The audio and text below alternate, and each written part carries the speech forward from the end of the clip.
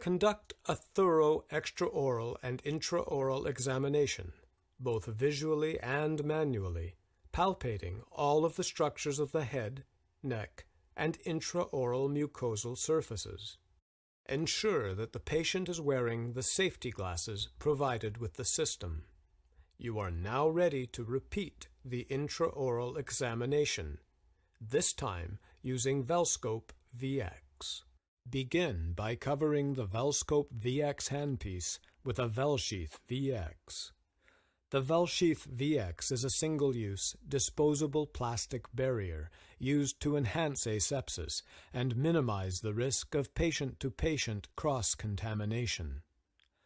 The VELsheath VX has been designed specifically for the VELscope VX handpiece, with cutouts on the top to help ensure that the clinician and patient-side optics and the air grills are not covered. Next, attach a VELcap VX. The VELcap VX is a protective, single-use, disposable lens cover.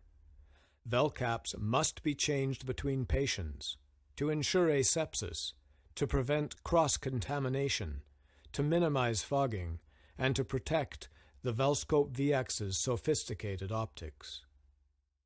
Hold the VELcap VX by the rim. Position it parallel to the front face of the unit and gently engage the paper tabs into the groove on the outside of the handpiece. Make sure that the VELcap VX window is parallel to the face of the unit. Do not apply excessive force and avoid touching the clear plastic window. Before you begin, minimize ambient light to the extent you are able.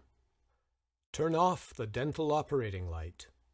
It's a good idea, if possible, to turn off operatory lights, lower blinds, and face the patient away from direct sources of light, such as windows. The VELscope VX handpiece emits a cone of blue light from the ring of blue LEDs situated around the front face of the unit. Position the VX handpiece approximately 3 to 4 inches from the tissue of interest. At distances of approximately 3 inches or less, the beam pattern will create a dark central area. This dark spot results from non-uniform illumination and could be mistaken for a genuine loss of fluorescence. Avoid this by positioning the VELscope VX no closer than 3 inches from the target tissue. Loupes have a narrow field of view. If you use loupes, we recommend that you first survey the entire mouth using the VELscope VX without magnification to visualize the overall pattern of fluorescence.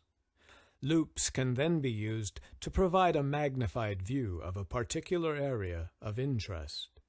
When using loupes, hold the VELscope VX the same distance from the mouth as when viewing without magnification, and then find a comfortable distance from the end of the gray eyepiece that allows you to achieve a focal point at the mucosa.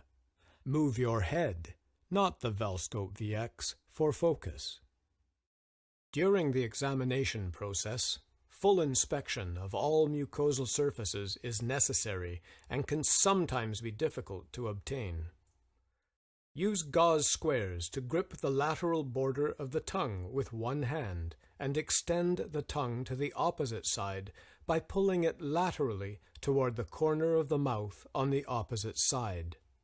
Or, have the patient extend their tongue as far as possible to the opposite side while using a dental mirror, retractor, or tongue blade to retract the cheek.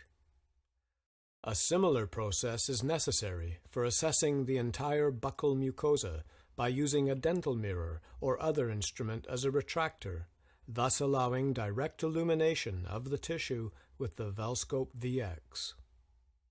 Retraction of the lips to allow full observation of the mucosa of the inner surface of the lip and labial fold can be difficult and may require use of a retractor or mirror.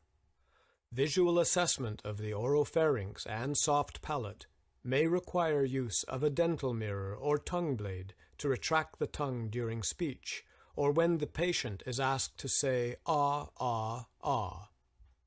The need to retract all of the appropriate tissues is the same whether using white light or the VELscope VX. When using the VELscope VX, however, one hand is occupied, holding and maneuvering the scope, while the other hand retracts tissue. In difficult circumstances, it may be necessary for the dental assistant or even the patient to assist the examining dentist.